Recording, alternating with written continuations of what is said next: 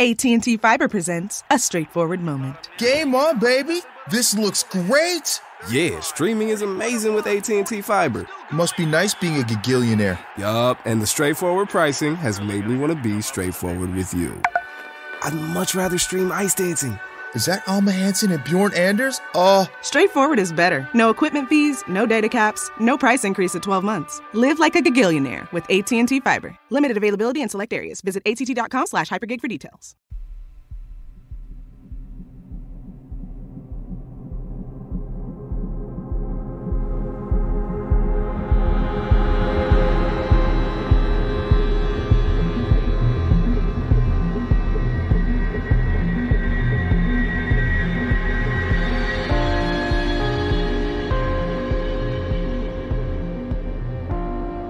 Hello and welcome to mini episode 185 of Real Life Ghost Stories, and I have 3 spooky stories for you today, and the last story comes from May the 10th, 2022, and story number 1 comes from Sean. I guess I'd call myself a skeptical believer. I don't hear something creak in the house and say, shit, it's a ghost. But I also don't think we know everything there is to know, so yeah, fuck it, why not ghosts? As far as personal experiences, I've had a few. But nothing like a brick flying through a basement, shout out Zach, it's a demon Bagans, or anything like that. My first one was in 2014. I was 24 and living in a former funeral home that had been converted into a multi-family residence. I was renting the bottom floor, and my landlord lived upstairs with his wife and 7-year-old daughter who enjoyed playing Frosty the Snowman on her violin for 3 hours a day, about as well as a 7-year-old should be expected to.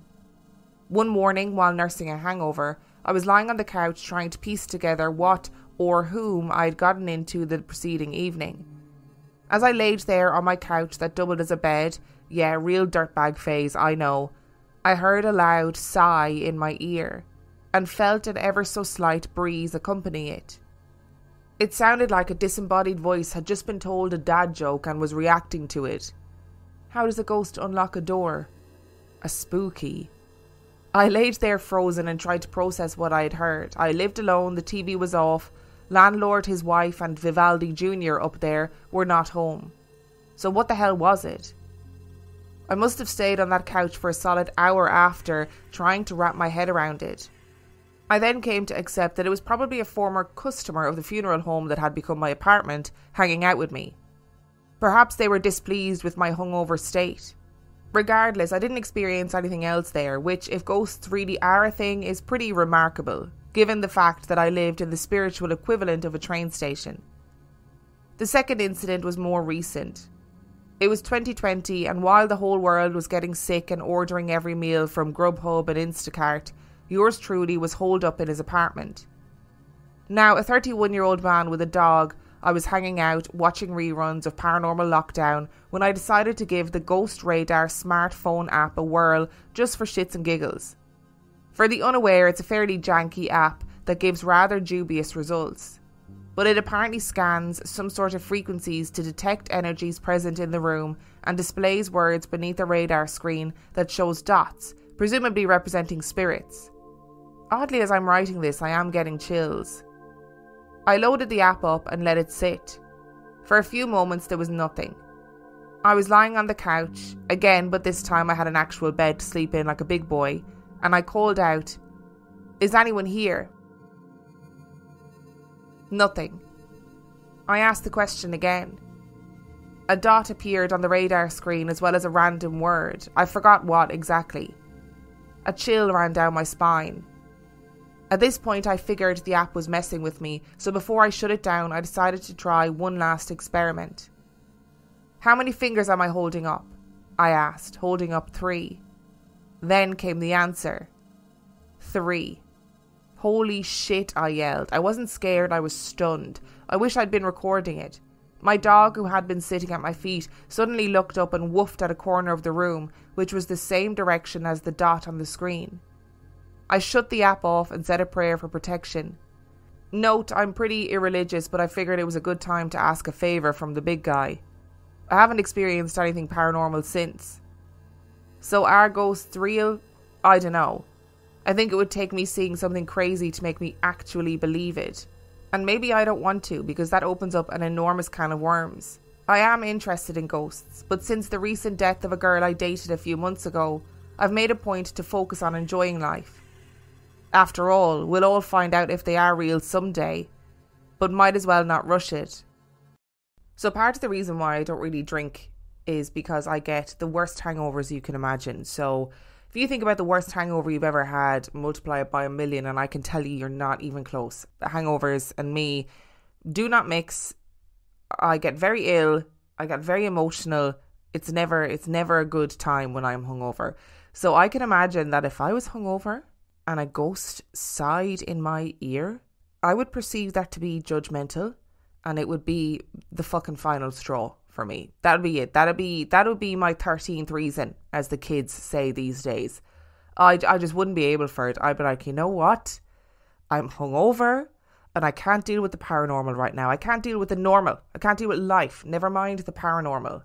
I do think as well there's nothing more stressful than living in the vicinity of a child learning a musical instrument. Because in the beginning it's like, oh, isn't that really sweet? Like, that's lovely. They're trying to learn how to play the violin or whatever it is. And then you're like, I've heard Twinkle Twinkle badly 14 times today already. It's not good. I mean, it's lovely for a child to learn an instrument, of course it is, but it's not good. I'm not entirely convinced either that funeral homes are kind of going to be as haunted as we think they are. I think they freak people out because they hold dead bodies, right? Which is, you know, it's a bit freaky, I get it. But I just think if there's an afterlife, if ghosts exist or whatever needs to have happened will have happened already. That's just my opinion. I just don't think they're going to be that haunted. Would I like to be in one overnight if there was like bodies there and stuff? No, probably not. I wouldn't be as brave then. But I just don't think that I would think that it was majorly haunted. And as for those apps, I've never used one. At least I don't think I have. Am I kind of tempted to? Yes, but I also do think they're like nonsense. You know what I mean? I think they're just apps that throw out random words. But this would freak me out as well. Because how many fingers am I holding up specifically and then the answer coming 3? That's a really specific answer. And then the dog barking at the corner where the dot was on the radar. No, I would be freaked out by that too. I don't know if it would like prove to me that ghosts were real or whatever, but it would still freak me out. And story number 2 comes from Danielle. I love hearing all of the spooky and dark ghost stories, but my story is a happy one. Although I suppose it doesn't start out that way. When I was 16, my parents and I took a vacation over my Christmas break from school to Branson, Missouri. A classic choice for our family. We've been going there for as long as I can remember. Usually our visits take place in the summer when we can visit the lake, outdoor shopping centres and amusement parks. Over this winter trip, we'd spent a lot of time in our hotel room playing games. Then we decided to take one of the cave tours since it was one of the few things around town we hadn't done before. Now, I know what you're thinking, this story is about mining ghosts. Unfortunately, no. We didn't even make it to the caves. While we were waiting for our tour to begin, my dad suffered a major heart attack. He passed away a few days later in the hospital, and it was one of the longest weeks of my life. Once my mom and I finally returned home and were trying to settle into our new lives, I noticed one of the lights in our living room had gone out. But the ceilings were too high to change it without a ladder, so I figured I could change it later. After a few days, the light had come back on its own. Over the next few weeks, this kept happening with this one light. I decided to mention it to my mom, and I asked if she thought maybe it was my dad saying hello. She agreed that it was. In the time since he passed, she had been running errands with my grandpa, and she told me how the interior overhead lights in the car had been fading on and off while they were driving. She thought it was my dad too. Over the next year or so, this happened more often. Different lights in our house. Street lamps as I was driving. It still happens on occasion, and every time a warmth washes over me as I think of him, smile, and say, "Hi, Dad." But that's not the only way he comes to me. Not long after his passing, I had a very vivid dream that I had gone to visit him in a little white house placed on top of a large red rock, like you would see in Arizona, another of my parents' favourite vacation spots. The rock was so high up in the sky that you couldn't see the ground, just other tall rocks like it. When he greeted me at the door, he gave me the biggest, tightest hug, and once we let go, I realised that he had a bandage over his heart, all healed. I have also had countless dreams of being at parties or dinners with tons of people and spotting him from across the room. Running to him, crying happy tears, somehow knowing that it's been such a long time since I've seen him. Like he's been on a long vacation and I want to catch him up on everything in my life and hear how he's doing. Now you might think that it's a coincidence that I have run into flickering street lamps, that my homes might all have faulty wires or dying bulbs, and that the dreams are just created by my own imagination and desires. Maybe that is all true. But I choose to believe that my dad is checking in on me, letting me know that he is there for me. I have believed that for 12 years and I will continue to believe it. But even if not, I would be happy to have life's little coincidences and my subconscious bring me those moments of joy and peace with my dad.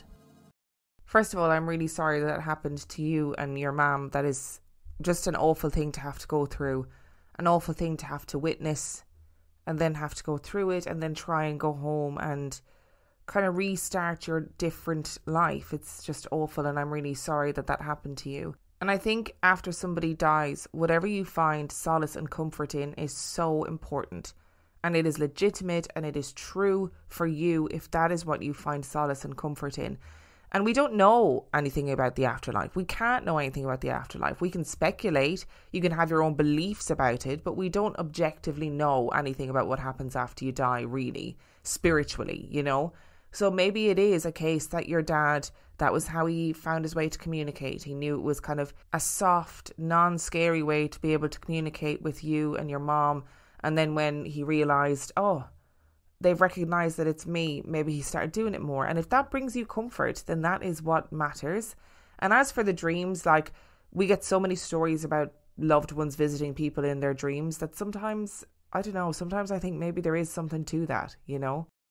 Maybe that is their way of, again, not being really intrusive, but making themselves known to you and having that communication, that connection with you again. Today's episode is brought to you by HelloFresh. Welcome back, everyone. So good to see you all back again this week. It is such a shame that Chupacabra couldn't make it, but given the reports this week that he is in fact a dog, perhaps Monsters Anonymous is not the best place for him. Now today, we're going to recap on what we learned last week, which was... That's right! HelloFresh, America's #1 meal kit. You guys were really paying attention. So how can we use HelloFresh as a great alternative to hunting and consuming humans? You've all got New Year's goals, and HelloFresh is here to help you achieve them.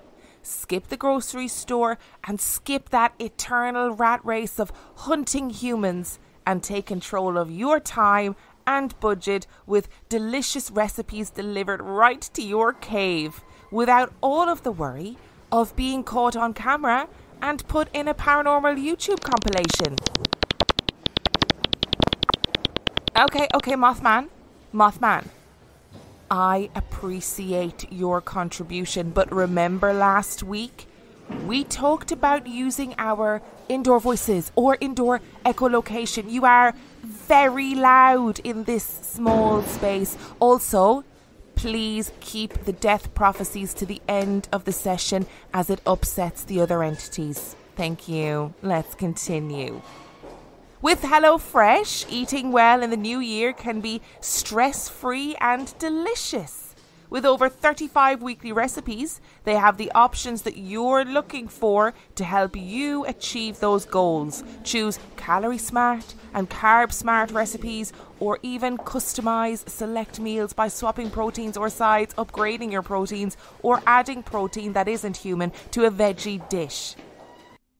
Also, I'd like to think I wasn't this patronising as a teacher, but I probably was. And I can tell you that I have received a whopping 89 HelloFresh boxes thus far, and I love it. Helps me to eat better, save money, limit my food waste, etc. Okay, Bigfoot. I love that you are trying really hard, but I'm going to go ahead and ask you to remove my leg from your mouth, okay? Some people are into it, not me. why don't you use that energy to go to hellofresh.com/reallifeghoststories22 and use code reallifeghoststories22 for 22 free meals plus free shipping. Now everybody say it with me. That's hellofresh.com/reallifeghoststories and use code reallifeghoststories22 for 22 free meals plus free shipping. And story number 3 comes from Michael. I have a creepy story for you that happened to me when I was 17. It has been a while, I'm 33 now, but I still remember it vividly. It's important to note that I don't believe in ghosts, but at the same time, I'm terrified by the possibility that they could be real. My grandma died in the house that I was born in. She was suffering from cancer and my mom and my granddad were both taking care of her. On the day she gave in to the terrible illness that cancer is, I came over with my younger sister. We didn't want our mom and our granddad to stay at the house where the memory of grandma was still so fresh. We spent the day cleaning up, remembering grandma and giving each other comfort. When the night finally settled, my granddad went to his bed downstairs and me, my mom and my sister went to one of the upstairs bedrooms. I made the bed for them and then made a makeshift bed for myself on the floor. We spent some time talking while lying in our beds and finally we decided to call it a day. And then, when we killed the lights, we heard the noise of somebody touching the doorknob. I went down very gently and the door opened. It was dark in the corridor behind. My granddad was terrified of the dark ever since he was a kid. His bastard father had given him away to serve as a sort of a farmhand as he couldn't support his entire family. My granddad had to sleep in the dark barn with the farm animals. Ever since then, whenever he had to walk somewhere at night, he switched all the lights on. And I can't really blame him. So it couldn't have been my granddad that opened that door. Even though I felt like something wasn't right, I asked if it was him and to come inside. There was no reply. And after a few seconds, the door closed very gently and the doorknob came back up. I don't know how I managed to muster the courage, but I jumped from my bed and into the corridor. There was no movement, no sound, nothing and nobody. The three of us who were in the bedroom freaked the fuck out. We were and still are certain that it was Grandma that came to us to say goodbye. The next morning we asked if Grandpa was upstairs by any chance, but he had taken a sleeping tablet and wasn't awake until the morning. And again we have another story of a loved one coming to check on people after they have passed. In my head I could imagine the grandmother opening the door, looking in to see if they're okay, checking on them, and then trying to leave quietly and close the door again. And I hope that people listening can take solace from these stories of loved ones coming back. It doesn't necessarily mean that it has to happen to you. I often get emails from people who are like, how come my loved one hasn't come back to me if everybody else's has? And I don't really think that's how it works. But I think that there is a comfort to be had, even if you haven't experienced something similar, that it can happen, that it does happen to people. And maybe some people might look at these stories and think, okay, that's enough. It's enough that I know that there might be something more. Thank you so much for listening to today's episode. Thank you to Sean, Danielle and Michael for sending in your stories. Remember, the last story came from May the 10th, 2022. If you would like to send in your own story, you can do so by sending it to reallifeghoststoriespodcast@gmail.com. If you would like to know anything about the podcast, you can check out the website reallifeghoststoriespodcast.com. And if you are desperate for extra content, you can sign up to patreon.com/reallifeghoststories, where for $5 a month or $2 a month, you get access to heaps of extra content, as well as every main and mini episode completely ad-free. And on that note, I shall see you next time.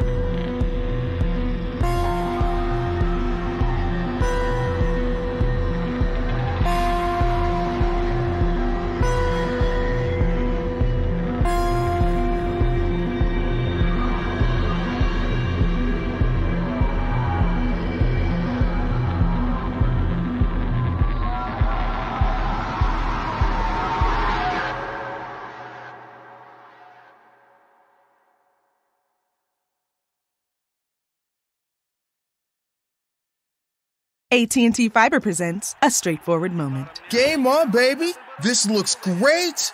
Yeah, streaming is amazing with AT&T Fiber. Must be nice being a gigillionaire. Yup, and the straightforward pricing has made me want to be straightforward with you. I'd much rather stream ice dancing. Is that Alma Hansen and Bjorn Anders?